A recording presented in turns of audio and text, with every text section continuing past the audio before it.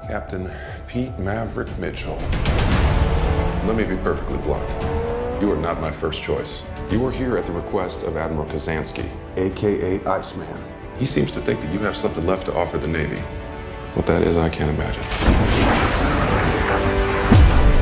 With all due respect, sir, I'm not a teacher. Just want to manage expectations. Penny was a character that we had heard her name in the first Top Gun movie. What was it like for you to bring her to life in the sequel? It was so much fun. I loved her as a character. I thought that she was written, when I read the script, I really appreciated how she was written. I thought she was really strong, independent, but she was someone who had a lot of fun and had a great spirit. So I had a lot of fun doing it. I don't want to use the word grown up, but the romance between Penny and Pete, there's some real lived in moments between them. And I think the way Joe has the camera linger on them at times is really going to touch people when they watch the movie. What was it like to lean into that aspect of the two, Penny and Pete's relationship? I liked it. I thought it was a good choice and an interesting choice, and set it apart from the kind of very different kind of romance that exists in the original Top Gun movie.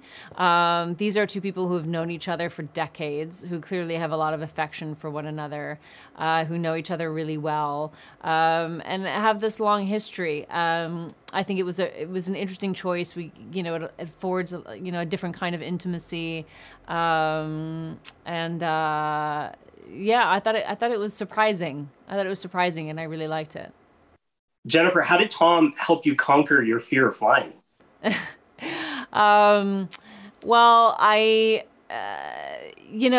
a very special experience being in a plane like that. It's a P-51, it's a vintage plane. You have a very different kind of feeling of exposure in a plane like that. I mean, it's literally it's about this wide, and the top of the cockpit was brushing the top of my head, and it's this sort of glass bubble that you're in. So you really feel in the air in a different kind of way.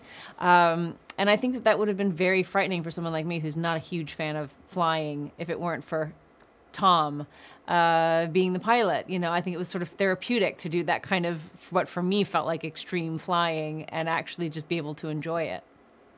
Did you always know that you were going to be going up in the air at one point in the movie? No, I wasn't supposed to be in the air at any point in the movie. And I was shooting a scene. The only scene that there was a scene in that plane on the tarmac.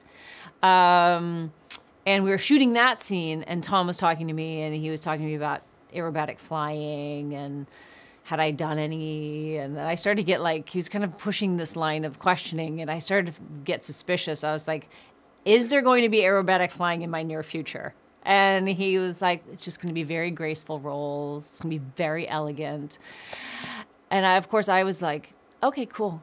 Not letting on how my fear. Actually, the other day he was like, I heard recently that you had a fear of flying and you never told me.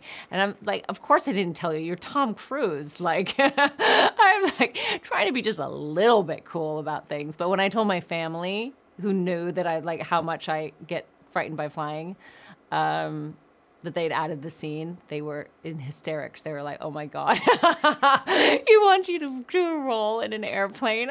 They were like, this is hilarious.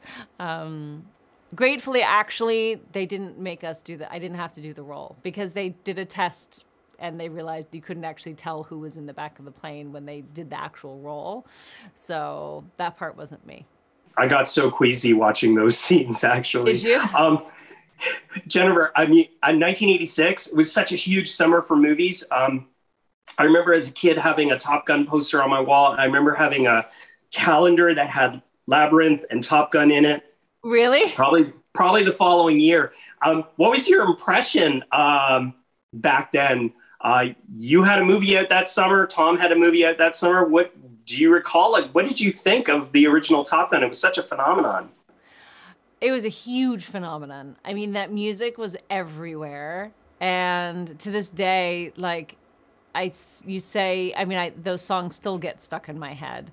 And the flying sequences, I had never, been exposed to that anything like that before. I was so impressed by it, And of course, Tom's character was pretty iconic. You just mentioned the soundtrack. I had it. I loved it. I loved the Lady Gaga song. What did you think of the choice of her to sing the closing song, Hold My Hand? I thought it was amazing. Amazing.